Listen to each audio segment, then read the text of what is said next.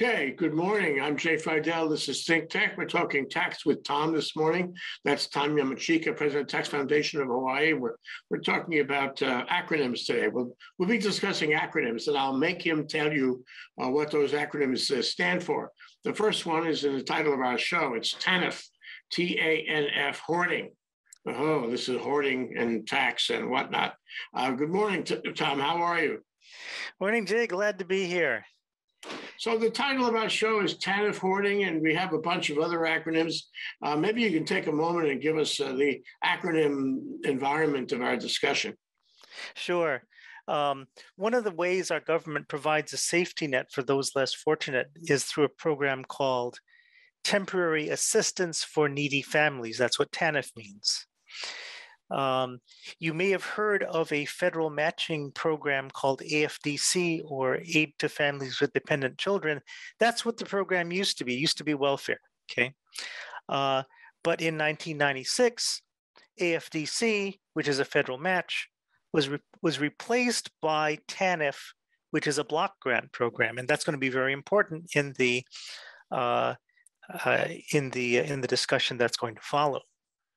Okay, well, then you have to tell us what MOE is. The MOE is another acronym we're likely to encounter in this discussion. What is that? Okay, so let me explain how this works. I mentioned that TANF is a block grant program. So what that means is the federal government provides a certain amount of money authorized to the states. It's about $100 million a year. And that is then made available to the states so they can run their programs that are consistent with the federal goals. So, but not only are the states supposed to spend the federal money to achieve those goals, they're supposed to spend their own money too. And that's what MOE, that's where MOE comes from. MOE means maintenance of effort. So the feds expect the states to spend MOE monies and have their own skin in the game, not just the federal money. And again, it always used to be that way. Under AFDC, it was a matching program so that the states had to spend their own money before the feds would kick in. Now, the states get a block grant, but they still have to spend a certain amount of money. And the certain amount of money is based on a historical, I think it's 1994, level of spending on their welfare and other homeless programs. The comment on that is 1994 might have well been 1500. I mean, that's a long time ago. If that's supposed to be informative about what's going on now, it's a long way off, isn't it? Right, but it still means that we have to spend about $100 to $150 million a year. And let me show you on a graph, and this is graph number 1, what we actually do spend. See, on this graph, the blue represents the amount of federal money that we spend, and the orange represents the amount of state money. So the maintenance of effort level is around $150 million, and that's what we spend pretty much every year. And we're authorized about $100 million a year from the federal government. So we can spend that money, again, to further the goals of the federal program. And they're very broad goals, okay? Assisting needing families so children can be cared for in their own homes or the homes of relatives. Reducing the dependency of needy parents by promoting job preparation, work, and a marriage. Preventing pregnancies among unmarried persons, and encouraging the formation and maintenance of two-parent families. So, I mean, those are pretty broad goals, right? Well, the proof is in the pudding. Yeah. I mean, how do you do that? Good question. So you can do it by block grants to people. You can, after they've proven that they are able and willing to work, but are kind of unable to for one reason or another. You can have educational programs. You can have employment services. like job coaching and placement, all that stuff counts. Okay. But the issue that we're going to be talking about today is, well, we're authorized for $100 million a year, roughly. But look how much we're actually spending. So let's go back to that first graph. And you see the blue bars there hover around, $50-60 million a year. Okay. And I mentioned that we're authorized for about $100 million a year. Now, what happens to the amount that we don't spend? Well, it gets carried over. And that brings us to our second graph, which shows the unobligated balance of the federal monies that is available to the state of Hawaii. What do you mean unobligated? What does that mean? That means it's sitting around in some federal account, earning interest for the feds and not doing anything for us. Because we haven't done our matching. No, it has nothing to do with matching. We have to. I mean the MOE. I'm talking about we have to spend our maintenance of effort, which we've done, because if we don't do that, we don't get anything, right? So have we spent sufficient MOE to justify getting the whole 100 million? Right. Have we? Yes, we have. Okay. Because they're very very substantial penalties if we don't make the MOE. But what's been happening here is that the balance has been building up and building up and building up, so that in 2021, as Hawaii News Now reported, we have crossed the $400 million mark of money that is available to the state of Hawaii, but is sitting somewhere else. Just help me on this. Why is it not being distributed to the state of Hawaii? Because we didn't ask the feds for it. Okay. It's just a matter of a request then. Yeah, no, what we have to do is we have to come up with programs that meet the federal guidelines. We basically have to, start spending the money and ask the feds to reimburse it, to reimburse the monies that we've spent. That doesn't sound like rocket science to me. Of course not. See, the problem is we need to come up with programs and we need to do something about making them work. Now, the base story on this, that led to today's discussion was basically found out by a national nonprofit called ProPublica. Okay, they investigated several states, and they found that a lot of money was being built up and hoarded, and primarily Hawaii, Tennessee, and Maine hoarding the most cash per person, living at or below the federal poverty line. So we are hoarding about $3,000 per person living in poverty, and that $3,000 is sitting in some bank on the mainland that we don't have access to unless we tell the feds, hey, we want to do it on this program. And let me see if I got this right. Mm-hmm. They give us the money.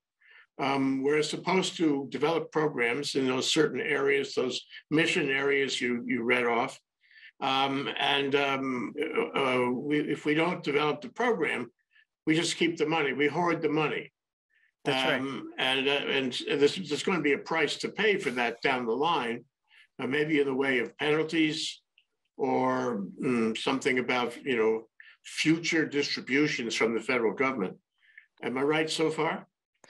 Up to the last part, it's not really clear what the penalties are, but in practical terms, we have $50 or we have $100 million that the feds have authorized for us. We're spending 50 of it. We're supposed to use the other 50 to alleviate poverty in Hawaii, and we're not doing it. Okay, so the next question Who is supposed to do that? We are the No, Department of Human Services. Who? I mean, Department of Human Services, DHS here in Hawaii, That's correct. a state agency. And are they aware of this? I mean, did ProPublica contact them? Probably did, eh? They did. And they know the problem.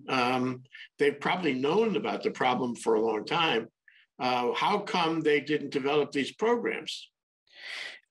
Well, when they replied to ProPublica, they said they have a lot of ideas. Oh, let's extend employment services like job coaching and placement for non-custodial parents who have children receiving TANF, and we want to provide diaper assistance to families that are eligible for the program. And they're also considering increasing benefits and offering monthly housing assistance. Well, there's a lot of thoughts, right? There's been no action. This is over a period, what was that chart cover? 5 or 6 or 7 years, something? The chart covers, I believe, 5 years. 5 years. But it goes back, I think, a bit further than that. Let me offer you this thought. Some of those missions that you read off, and maybe you could read them off again, those missions are pretty vague. As you said, they're very broad. Is that a good thing or a bad thing? It seems to me that it's really hard. Just my reaction is it's very hard to establish programs that accomplish very vague purposes because you don't know where to put the money. You don't know who to hire. You don't know what kind of functions you want to establish or cause a contractor to establish. And so it's you're well, I mean, I would beg to differ. With the broad goals like that, it's easy to establish something because it's tougher to say it's not going to qualify. And these are missions that are, I mean, they're rebuilding the family, they're rebuilding lives. They only apply to people who are in poverty, people whose families are broken in some way, people whose health is broken in some way. I mean, they're really for the disadvantaged. That's clear. Yeah. Now the excuse that DHS has given is, oh, geez, well, this is a matching program, and there's stuff that we have to provide for that can't that's not eligible for federal matching, like when they provide for immigrants from the Compact of Free Association states, right? The Palau, Truck, and Micronesia. Why does that not qualify? Because you have to be a U.S. citizen. Okay, but the problem is it's not a federal matching program. It hasn't been since 1996. Okay, and if their mindset is, well, we can't spend any more because we need the legislature to authorize us to spend more, that's just wrong. Why do you say they can do it without legislative imprimatur? No, they have their own budget, okay, but when they budget, this is going to be from federal funds. It's going to be whatever symbol that is, but it's not A funds. A funds is from our own tax dollars. The thing is that they probably have a lot of programs already, right? In let's say the 50 million they're spending, and they probably have other programs too. I mean, this isn't the full coverage of DHS. They do a lot of stuff. They do a lot of stuff. They spend $150 million of our money, and right. $50 million of the feds. Yeah. Okay, so if they have a program for if they have a program for, what did you say, 100 million, say, of our money, state money, 150 million, yeah, 150 million for our state money, they have various programs and all addressing problems for the disadvantaged and the poor. Okay, now you say, well, you need to spend another 50 million beyond what you spent already out of the federal money. they really have to find new programs, don't they? They have to find new ways, new organizational ways to spend that money. They can't be spending it on what they're already spending it on, right? Right. So that requires I a think, little creativity. yeah, it requires some brain damage there, you know? You have to actually use those brains to come up with ideas and actually implement them, not just put the ideas down on paper. Maybe we'll do this, maybe we'll do that. So you're saying that they can do this without legislative approval? I suppose they have some relationship with the governor's office on this. I mean, they work for the governor, their State Department and all that. So well, what's the bureaucracy involved? What's the bureaucracy that has them give you vague answers or give ProPublica vague answers and not do anything? Why is this stuck? It seems to me that if the money's hanging on a tree out there, they can just, it's low-hanging fruit. All they've got to do is think of something. Right? Yeah, that's why we're having this discussion today, Jay, because I think there is low-hanging fruit. I don't think they can hide behind the excuses that, oh, we got to spend more state money, because that's not true. They just have to come up with, ideas and the implementation of it. What about putting more money into existing programs? In other words, if they find can you read that list of the mission points again so we can talk concretely? Sure. States can use the TANF and state MOE dollars to meet any of the 4 goals set out in the 1996 federal law, which are assisting needy families so children can be cared for in their own homes or the homes of relatives, reducing the dependency of needy parents by promoting job preparation, work, and marriage, preventing pregnancies among unmarried persons, and encouraging the formation and maintenance of 2-parent families. Okay, so there must be, boy, that sounds like it's really elusive, actually. There must be programs that are within the state budget that at least touch some of those things. Why can't DHS, and then we're talking today about DHS, that's what it's about. Why can't they just take an existing state program and put the federal money in it? Does this have to be a brand new program unrelated to existing state programs? Well, that part I'm not sure about, but I think the way it works is the states have to come up with the program, they have to spend the money, and they ask for a reimbursement check from the feds. Okay, and it has to be within the the authorized limits of their block grant, which and we know that they're already authorized for it.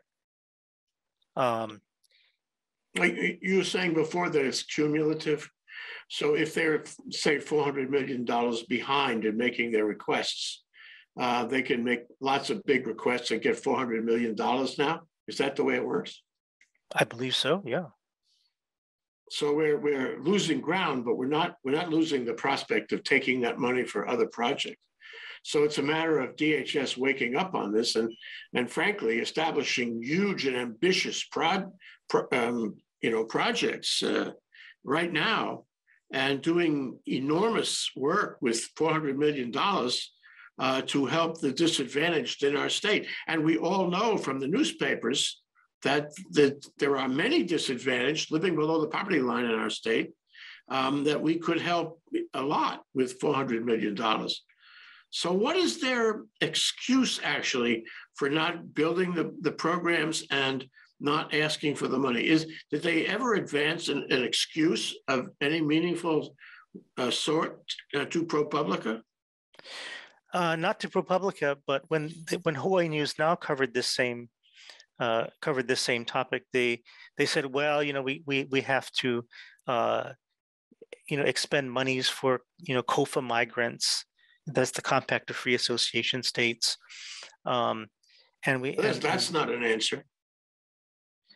Well, and their excuse is, they need more appropriations from the state to go out and spend the money, and that's not an answer. And they quoted Ryan Yamane, who is, I think, the chair of the House Health Committee or Human Services Committee, and he said, "Well, geez, there's a lot of requests for more money this year." But that I That's think is not not an the point. answer. They Yeah, have it's $400 million of low-hanging fruit. they do. That's my point.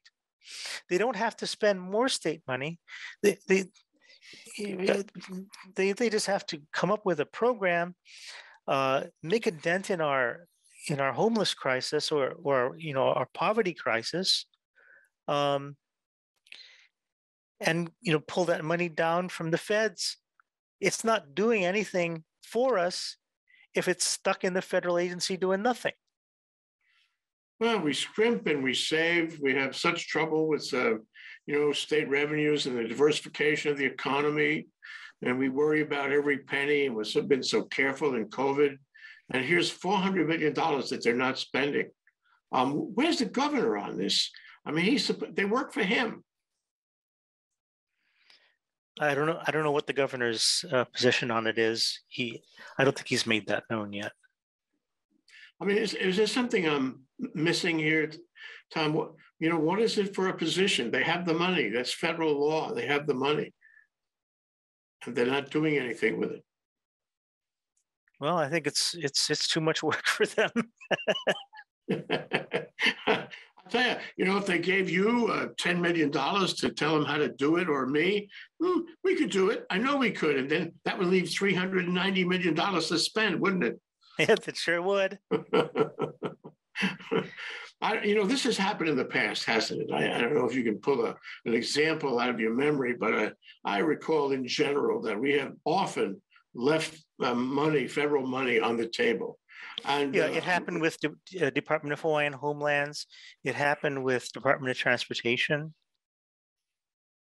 We were actually in danger of losing federal monies because, what you guys doing with the monies that we authorized? Oh, we didn't do anything with it. Oh, well, I guess you don't need it then. What about the state auditor? Seems to me that the state auditor could look into this and find not only in DHS but other agencies where they're leaving the low-hanging fruit. Oh, he did. He Yeah. did. He came up with a report, I think, in the summer of 2020, where he looked at the question of, well, do we have unobligated balances sitting in state accounts somewhere? And he listed a whole bunch of them. And I think he found like $700 or $800 million. It's scandalous. I'm sorry. Yeah, my point, to the legislature has been, look, before you come to us taxpayers for more money, spend the money that you have. Why can't you spend the money that you have? Well, if I appoint you and you get confirmed by the Senate, as a director of an agency that is absolutely responsible to take down, the low-hanging fruit, take the money, and you don't do that, that's scandalous. Yeah, I believe that's right. And so what's the remedy of the public? First of all, I mean, it sounds like letters ought to go out from the public to the officials involved at DHS and the other agency and to the governor. What are you guys doing? We pay you to handle this.